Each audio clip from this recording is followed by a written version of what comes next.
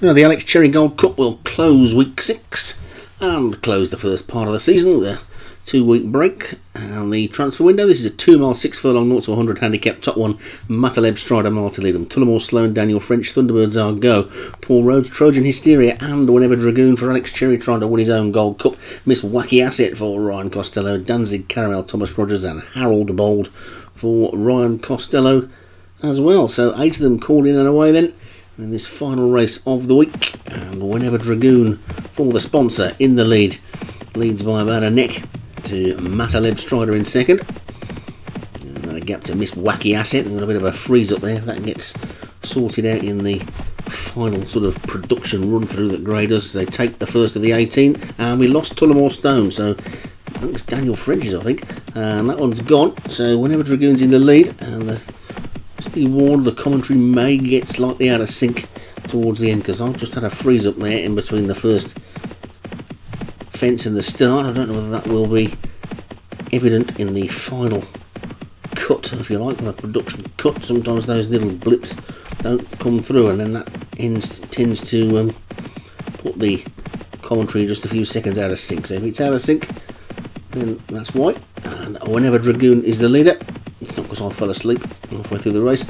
And Mataleb Strider is back in second, about 4 lengths of drift.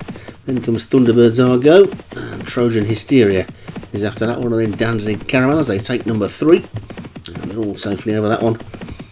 A bit of a mistake by Danzig Caramel, but nothing too serious, and the Ryan Costello pair are at the back. We've seen plenty of thrills and spills in these races today, including that race where only 2 finished, and they get over number 4. And crikey, the 2 Ryan Costello horses there, Miss Wacky Asset and Harold Bold, both did their best to fall. It was almost like synchronised falling. They both made exactly the same mistake, and they're well strung out, this lot already. And Alex Cherrie is 2 lengths clear in his own race with Whenever Dragoon. Well, that one, I'm not going to put the kibosh on it. It's had a tendency to make the odd mistake this season. Harold Bold is just basically ploughing through the fences at the moment. I really can't see that one finishing the way it's going as they come down to this next one. Whenever Dragoon jumped that one slowly. The better jump was by Danzig Caramel. It's now gone up into almost into a share of a second, but it's an Alex Cherrie 1-2 in his own race. Whenever Dragoon in front, Trojan Hysteria second, Danzig Caramel on the outside of Mataleb Strider as they get to the 8th. And again, the leader jumped it slowly, but he's still on his feet and he's still in the lead. Danzig Caramel's moved just up on the outside into second. Then Trojan Hysteria and Mataleb Strider the top weight. Bit of a gap then back to Thunderbirds Are Go as they come to the next one.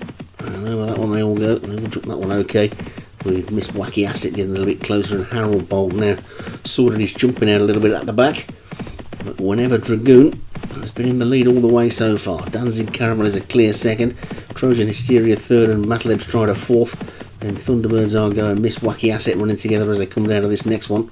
And Harold Bold, the back marker. That'll be the last on the next circuit. Final race of the week. That will be the final fence of the week. They passed the winning post, and they're going to swing out left-handed for one more circuit of the track.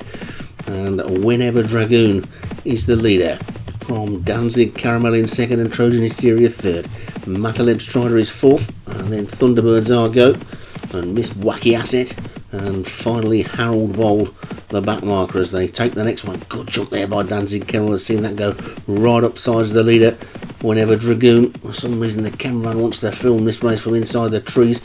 It is David Bellamy or somebody, but it's Whenever Dragoon in front. Danzig Caramel is second, then Trojan Hysteria and Mataleb Strider as they come to the 12th. And a good jump there by the purple jacketed top weight. Mataleb Strider has seen that one now come through the challenge, but Danzig Caramel's the leader as we get a good close-up shot now with 6 furlongs to go. Over that one they go. Whenever Dragoon on the inside, Mataleb Strider on the outside, then Danzig Caramel, Thunderbirds Are Go, Miss Wacky Asset trying to get into it. Trojan Hysteria's hit a flat spot. Harold Bold's trying to run on.